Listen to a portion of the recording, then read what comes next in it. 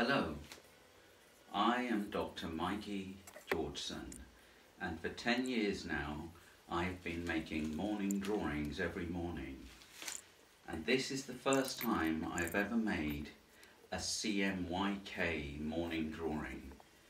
This is the process in which the mind believes or acts as if it is an offset lithograph printer, knowing the outcome of the image without the cognitive brain having any part in this process.